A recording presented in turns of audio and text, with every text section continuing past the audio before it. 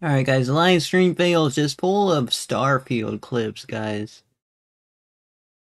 Let's see this guy's opinion on the main story quest. Writers were like, okay, and then they came up with just like, not a good, like, it could have been so much better. It could have been. So it looks like he's not a fan of it. It could have been really cool, but instead we got just like this, like, you know, high school level writing stuff. It's just like, it's just not. Oh my gosh, bro.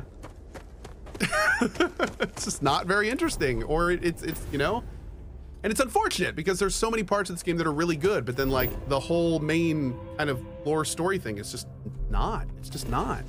Straight up doesn't like the story, bro. Hey, but at least he said he likes some parts of it, you know? It's just not very good. Not very interesting. It was not very engaging. And what's funny is I've talked to a lot of people that are in my friend group that have beaten the game, my streamer friend group, and like all of them feel the same way.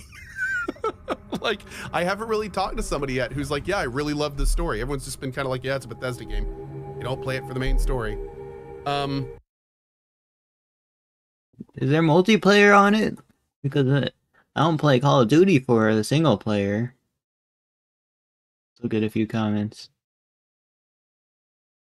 There's been a problem for a while in Bethesda games. I'm currently replaying Skyrim, and it was having a conversation with Delphine, I think, or another female NPC. And literally all our dialogue lines, expositions lines started because of this, because that. It's felt weird. It was a bonding explosion. For sake of doing it, the conversations do not feel natural. To get like a professional writer on there. I feel like it's my main issue with Bethesda games. I love the games, but writing feels like the weakness that constantly brings them down. At least they got like good gameplay, right? I guess. You know, let me know what you guys think.